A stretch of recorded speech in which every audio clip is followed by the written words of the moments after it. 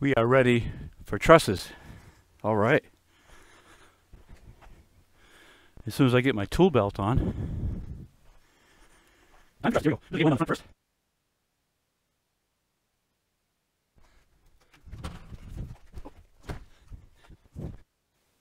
8-footer to tip it.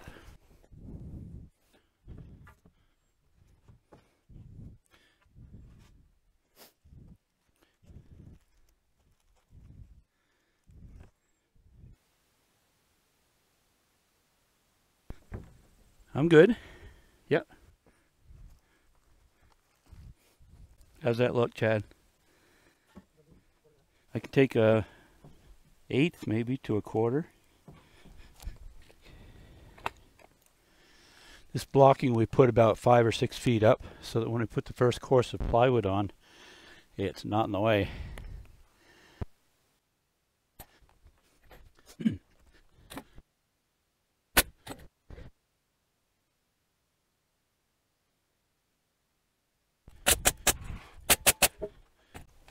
We'll set all these trusses and nail them off on this side with the spacer brackets and not nail the other side until we've gotten the wall absolutely straight.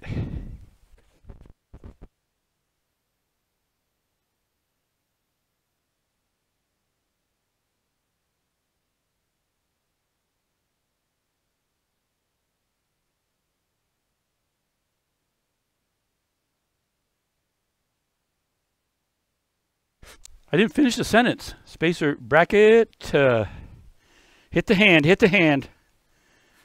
Oh yeah. I hit it. It did. Surprised me. Do do do do. La da da da da da da da da da da.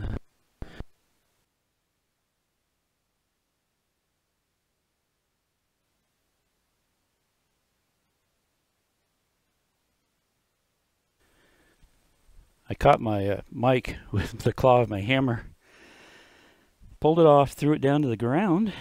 Okay. Oh, I need that bracket, don't I? Oh, we're all out of sync now.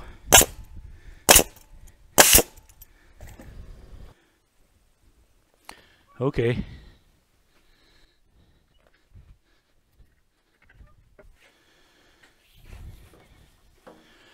The last 2 trusses, there's not enough room to tip them straight up. So we tilt these 2 up against this one, just tack it off, and we slide them across. Okay.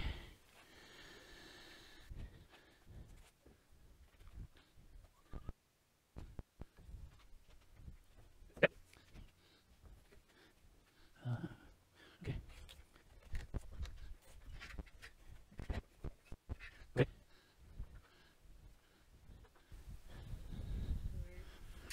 What'd you say, break? Well, it was great. I've never been on live TV before.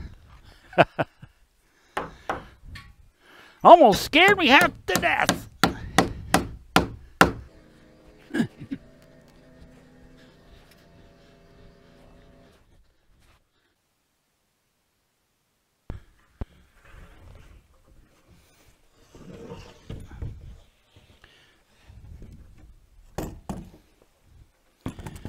I always line up this one first. Then we use that to, it squares everything up. We've snapped the line all the way across. Down just a pinch. Up a pinch. Up a half.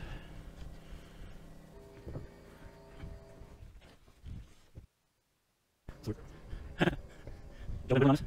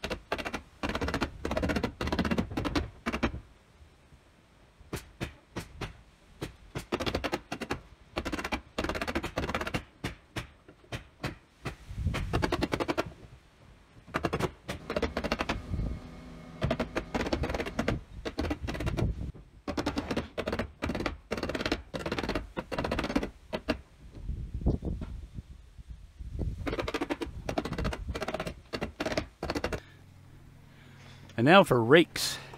This will define the overhang. I don't get to do this very often. Usually you and Chad do this.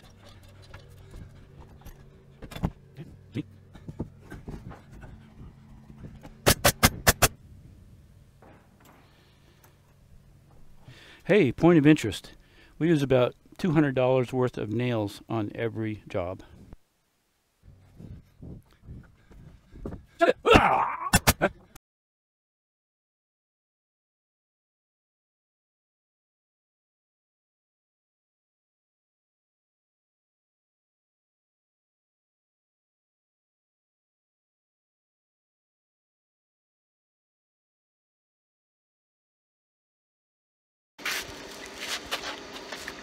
Freeze board.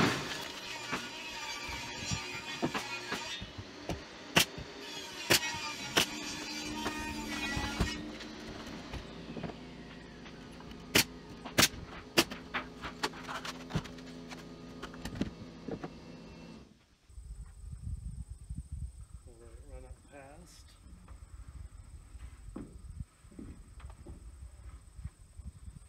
We'll just overlap that one, yep.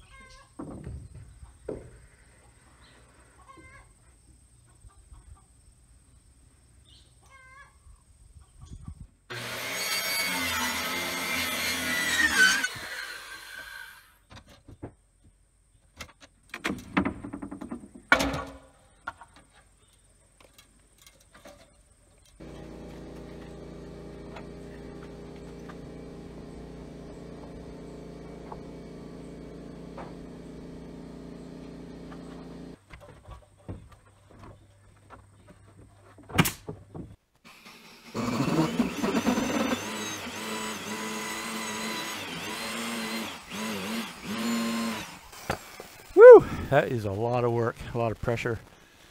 We'll drill all of these out for soffit vents. It's a kind of a different way that we're doing it this time.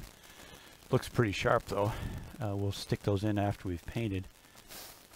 Also, I would really appreciate it if you would subscribe to my channel. That really helps me a lot.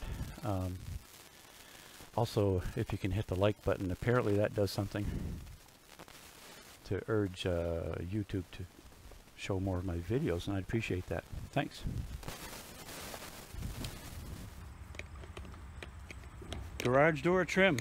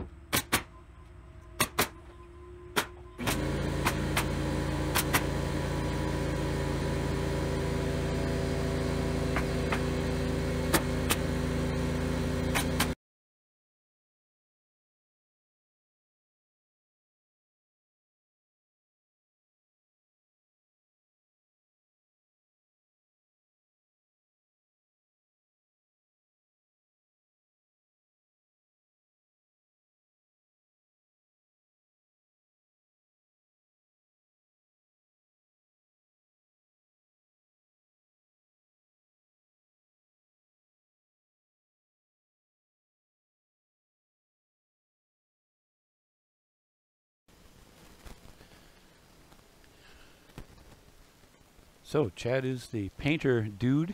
He's going to do that. I'll go over and continue to drill the holes in the soffits, and Joe's going to assist.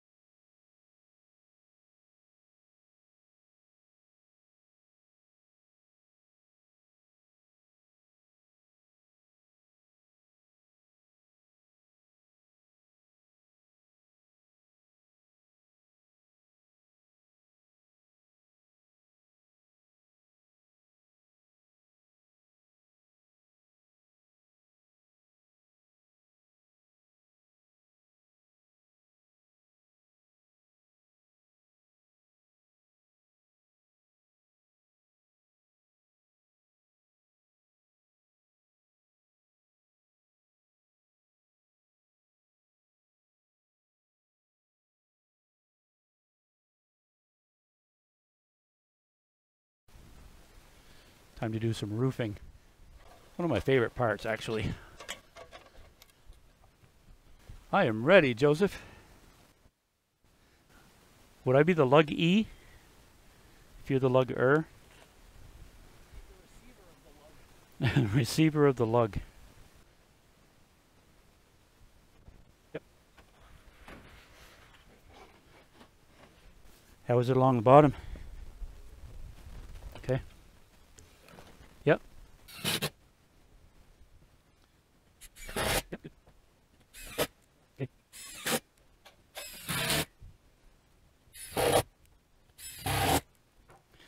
Little pointy conversation. I put screws every 4 feet. Most people put them every 2 feet or 16 inches, or even it's just a lot. Every screw you put in hinders snow from coming off. I've done 500 roofs this way and never lost a sheet. And we've gotten some high winds. High winds around here is like 40 miles an hour, so it's you know, we don't get that very often. But that's what I do because I really like the snow to be able to come off.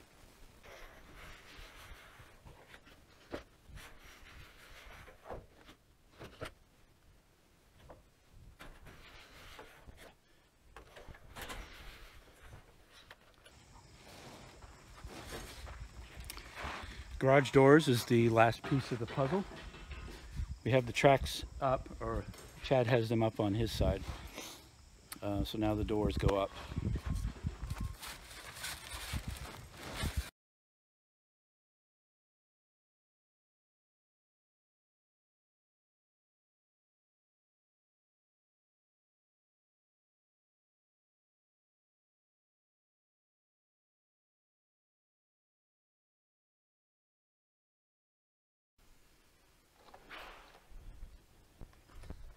Here it is. We're all finished. 24 by 24 ranch style garage. Came out really well. The shiplap siding. We haven't done one of those for probably 10 years. So it's kind of fun to do something a little different. Came out really well. 2 9x7 doors. 8-foot ceiling, 8 foot 1.5. Metal roofing. We cut in the soffit vents underneath. We used round vents this time. We'll go take a look inside. Don't really have a choice. We're going to look inside.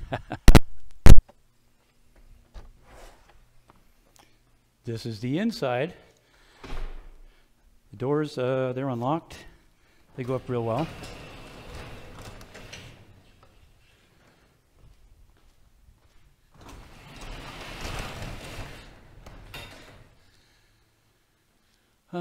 Let's see. Let's look up at the trusses for a second. Where's a good spot?